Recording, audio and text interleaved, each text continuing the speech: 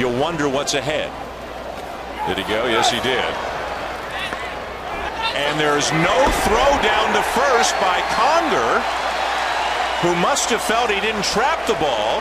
Mike Scioscia's going to come out and argue, and we may have quite a scene here. Conger was getting ready to fire the ball down to third to start going around the horn.